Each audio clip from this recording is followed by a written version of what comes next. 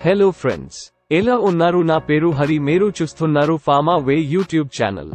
In the pharmaceutical industry, stability studies are a crucial part of ensuring the safety and efficacy of a drug. Stability studies involve testing the chemical and physical properties of a drug over time to ensure that it remains stable and effective throughout its shelf life. Stability studies are important because they help us understand how a drug will perform over time, including how it will degrade, how its potency will change, and how it will react to environmental factors. Stability studies are conducted at various stages of drug development, including during preclinical development, clinical trials, and after a drug has been approved for use. During stability testing, we expose the drug to various conditions, including temperature, humidity, light, and oxygen, and then monitor its chemical and physical properties over time.